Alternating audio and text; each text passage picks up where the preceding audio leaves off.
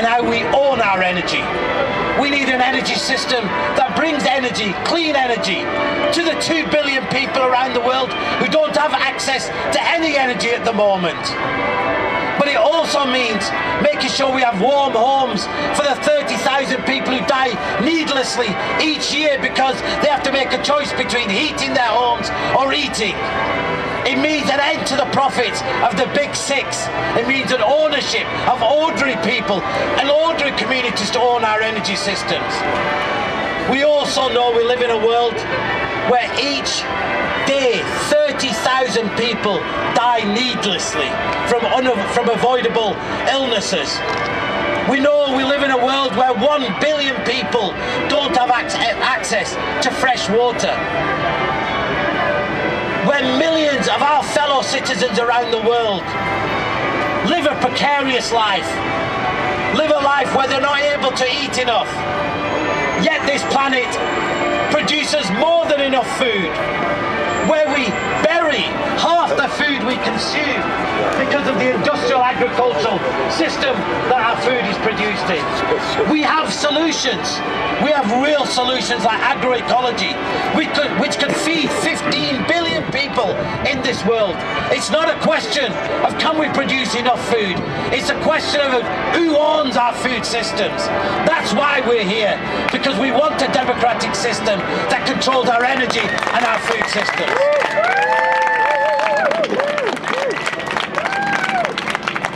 But friends, I wanted to talk about 3 other very, very pertinent things. We've seen week after week thousands of our fellow citizens from around the world lying now face down in the Mediterranean. 1,500 people dead just in the last 3 months. 3,500 last year that we know about.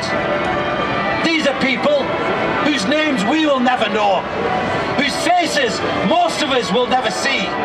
We'll never know what their dreams or aspirations were, what football team they supported, or whether they've got parents or siblings sitting at home wondering where their loved ones are.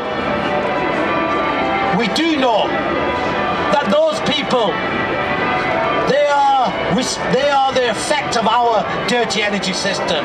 They are the impacts of our consumption of dirty energy, of our broken economic system. Because when you look at where those people come from, they come from countries like Eritrea, they come from countries like Mali, where the Sahel, 15 countries have suffered one of the worst droughts ever known in Africa, where we know that agriculture in Africa is already decreasing by 15% in terms of yields, pushing millions and millions of people, not just from subsistence level, but now to a situation where they have to choose death in America, death in the United States, death in Africa, or a possible death crossing the Mediterranean. And what's our response? What's our government's response? Our government's response was to cut the funding for those rescue boats. And what's their response now when they see the dead bodies coming, when they see the revulsion of ordinary people saying we must do something? Their response is, let's bomb the smugglers. Let's bomb the boats of the smugglers. Not let's take action to stop climate change.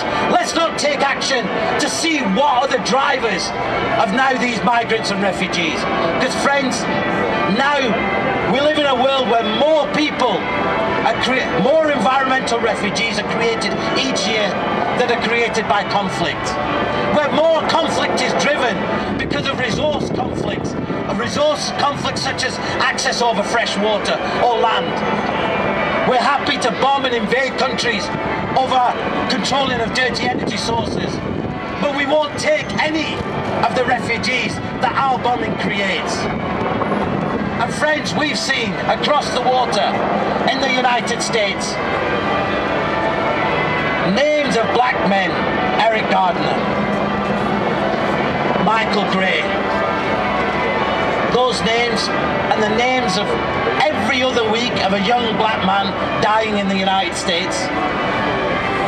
Now, where there are more black men in prison than they were under slavery, where more black men are dying at the hands of a police force and a judicial system than died under lynching.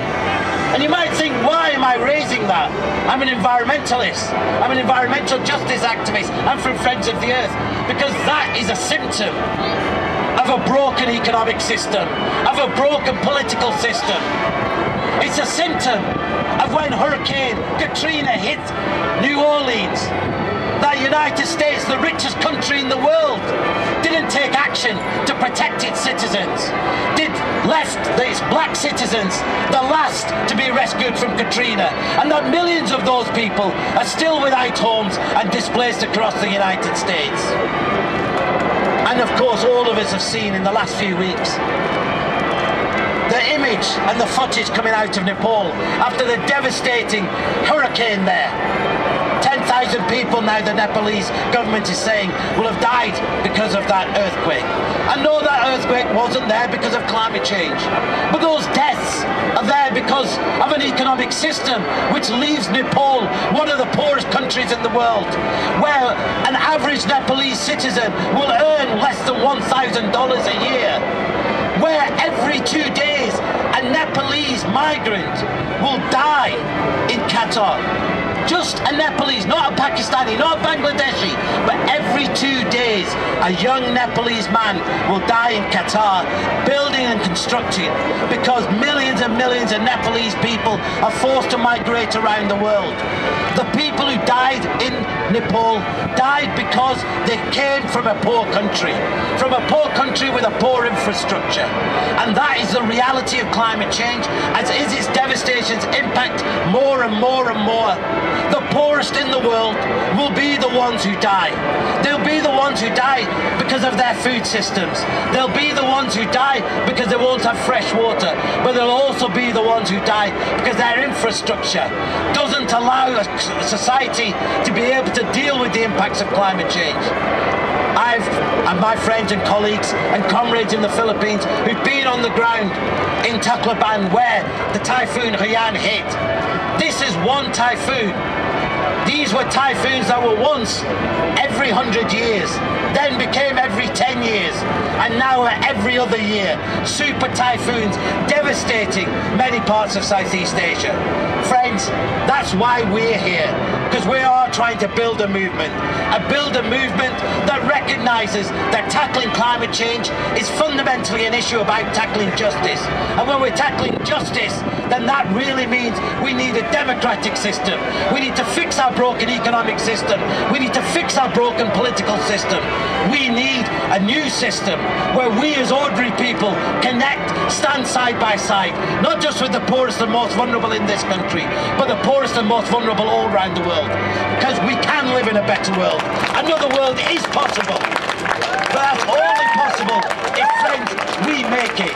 So I hope today we can keep building and sustaining that movement and that network. We can show solidarity with each other and can build towards building a powerful climate justice movement in this country. Thank you, friends.